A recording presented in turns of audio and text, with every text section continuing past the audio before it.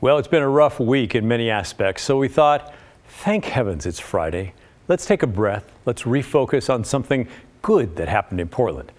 By the way, full disclosure, our team will take any excuse to grab a good cup of coffee. So when our producer spotted the story of Holy Beans Brewing on Instagram, seemed like a no-brainer. Here's Maggie Vespa. Yeah. Great.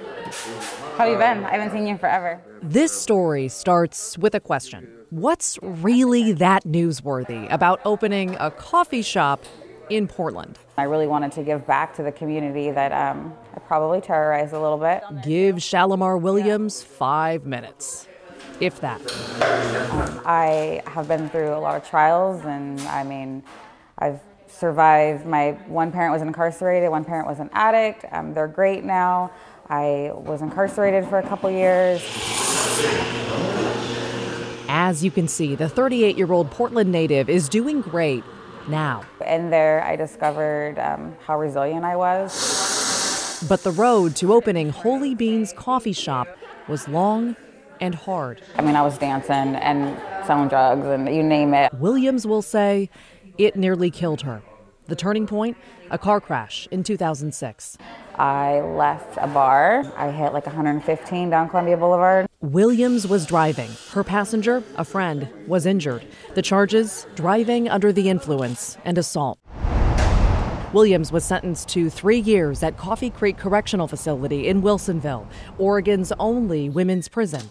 As she puts it, prison saved my life. And I think a lot of people, when they're like, wait, what? But it did, because look at the behavior that I was doing before. That's not to say prison was great, but there's something you should know about Coffee Creek. You said you wanted a quad? It has a coffee cart. The women there run it, earning work experience and in some cases earlier release dates. Williams didn't work at the cart, but she found solace sipping the coffee and reading the Bible.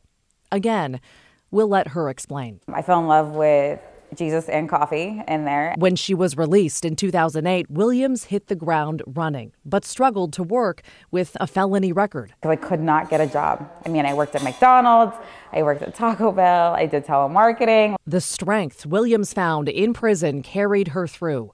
More than a decade later, she has 2 degrees in business administration. She's a certified domestic violence advocate, and she's a mom. That's her son, Jason, now 12. When COVID hit, Williams decided it was time to do more than succeed. She wanted to help others. She found a space, a former hair salon, and got to work. How's it going? The vision? A coffee shop and a safe haven. My mission statement is purpose in a cup. This month, this Black-owned, woman-owned business, Holy Beans Coffee Shop, opened its doors at Northeast 26th and Alberta. That's Williams' old neighborhood. I've been knowing her ever since she was a young girl. Her customers are old friends. Watched her grow. I've seen her at her low, as we say, and just to see her now as a young lady at her best and still growing to be her best. She's an amazing lady. Can I have a chai? Yeah. Okay, cool. You want a dirty chai or just a regular chai? It's clear Holy Beans' purpose is luring people in. Williams makes a point to hire people needing a hand. Some have criminal records. Some are in recovery. Williams gives them formal training as baristas and promises if they hit a snag and need to step away from the job, it will be waiting for them when they come back. It's everybody's favorite. Williams says she wants to change the perception of what a felon looks like and what someone with a past can achieve. She figures coffee changed her life, so why not let it work its magic for others?